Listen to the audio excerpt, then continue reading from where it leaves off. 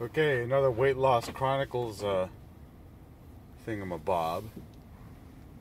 So Christmas weekend or the week before, I bought some work clothes at Costco, and I bought the right size, but one of the shirts is too tight, so that's definitely some pain. That's gonna motivate me. I'm trying to leverage this pain to help me achieve my goals. You know, I really hate being fat and not being able to fit into normal size clothes, what I think is normal and healthy.